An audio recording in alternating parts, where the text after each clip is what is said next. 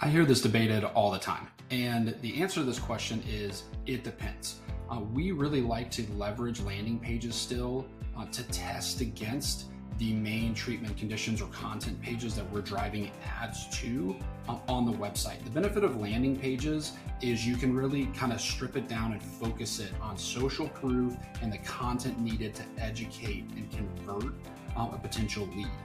But that is typically not the best practice in terms of optimizing for SEO, a condition or treatment page that you are advertising on, say, Google Ads, because you really want it to be robust. You want to have tons of content so it can compete and rank really well, especially in competitive areas. So there's kind of finding a balance between the two.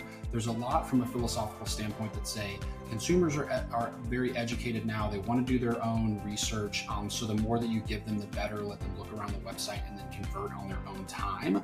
But we also believe it's really important to test that against some streamlined landing pages.